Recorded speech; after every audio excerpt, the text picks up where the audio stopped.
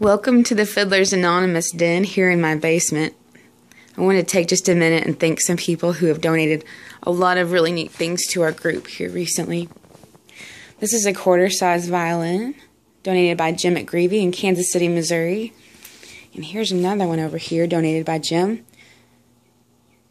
Quarter size. Here's a violin from a Craigslister. This case was part of it. And over here we have a violin donated by Becky Collins. You'll notice a repeating theme here. Kansas City, Missouri. That's my hometown. So thankful my hometown and my folks I grew up with have been supporting us way out here.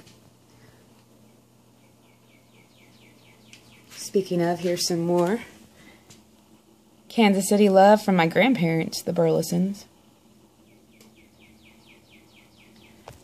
And then all of our Fiddlers Anonymous have been donating some money for the group.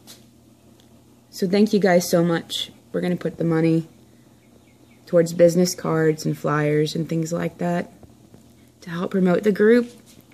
Things that we need, find ourselves short of.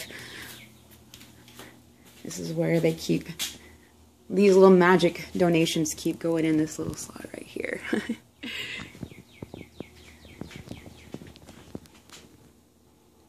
How can you fail when you give it away? Thank you guys so much for everything that you do to help Fiddlers Anonymous. These are our loaner violins.